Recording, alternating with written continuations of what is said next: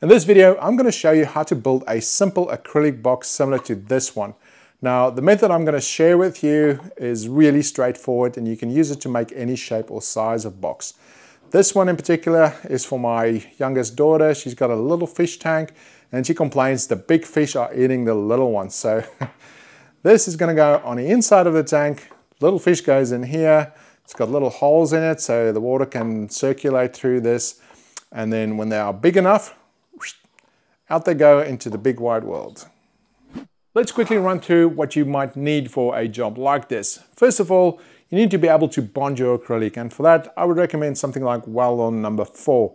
I've been using this stuff for years and it's great. Only problem is it's a little bit hard to find in Australia, so I'll link you to where I get this from, as well as some alternatives if you can't. Then you also need an applicator bottle to apply it, and typically these comes with a blunt needle like this. Not exactly my favorite method. I prefer using a syringe like this. Now these ones I get from my local pharmacy, really cheap, 80 cents or something like that. So I got a whole bunch of these. And I actually do cover both of these in detail, and I'll link to those in the description below and at the end of this video, both the tips and some pros and cons to using both of these. Something else you might need, that comes in really handy, is some masking tape. Now, as far as assembly goes, something like this is perfect. Doesn't have to be anything fancy. All you need is a flat surface, and then a block of wood like this will do, just to get that perfect 90-degree angle, and you'll see how we're going to do that in a second. Now, in my wood workshop, I do have these squares, and they work just as well, so that's what I'm going to be using for this video. In terms of building a box similar to this, I'd say the most important thing to consider is the thickness of the material that you're going to be using. So, for example, let's say this box is 50 millimeters this way. Now, because this panel sits in between the front panel and the back panel, I need to subtract the thickness of both this panel and that panel to give me what that one needs to be. So if this is 50 millimeters, I need to subtract 6 millimeters for 3 millimeters this side, 3 millimeters that side. So that will become 44 millimeters. Likewise, if this is 70 millimeters from this point to there, I need to subtract the thickness of the bottom panel, which is 3 millimeters. So that will become 67 millimeters. To give you a better idea of how this all fits together, this is our back panel, obviously. Then we got our side panels here. And this is the base panel right there. Now you can see this makes a nice 90-degree angle right there. And then this one just butts up into this corner right there.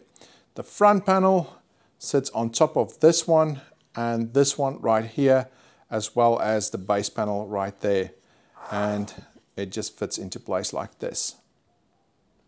The easiest way to cut acrylic like this, which has still got its backing on, is to use a utility knife like this. Now, to do that safely, you're going to need a steel ruler similar to this one, and that's going to help you guide the blade and keep your fingers safe as well. Obviously, the very first step would be to mark out exactly where you're going to make your cut. From there, it's as simple as placing your ruler onto those two marks, and then making sure you put enough downward pressure onto the ruler so it doesn't move while you're going to make your cuts. Now, one thing to keep in mind is place your fingers well clear of the edge of the blade, because you are going to put some pressure down onto the blade when you do the scoring. You don't want that to accidentally jump onto the ruler and cut off your fingers or something like that. Now, as far as cutting goes, you are not trying to actually cut straight through the acrylic.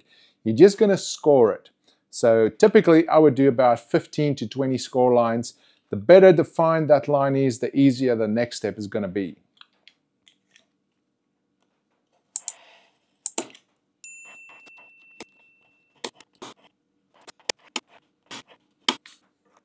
And that's typically what it's going to look like. You can clearly see a score line running from one side to the other.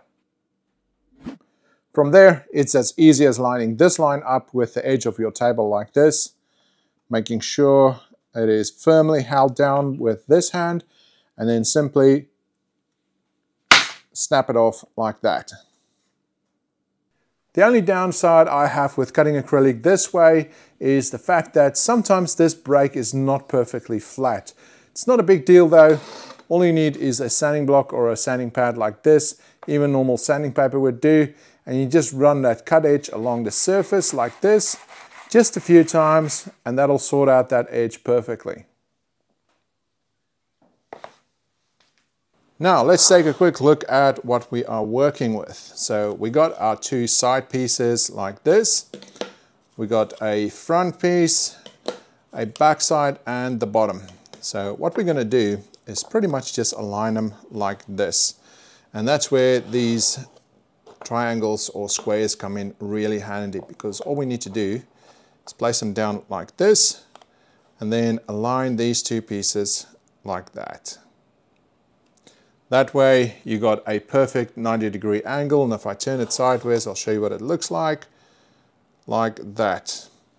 And that's really the most important one that you need to get right, because everything else references off of these two pieces and that 90-degree corner.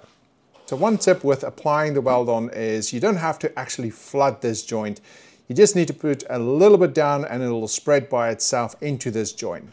After about 30 seconds or so, you can carefully move that and just turn it on its side. So now we've got our 90-degree angle done, and we don't actually need these anymore. So the next piece simply slots in place like this. Now we can glue this up as well, and I would really recommend you take your time doing this, else you make a mess of it like I've done here. And same here, we're going to leave this to dry for about 30 or 40 seconds before we move on to the next side.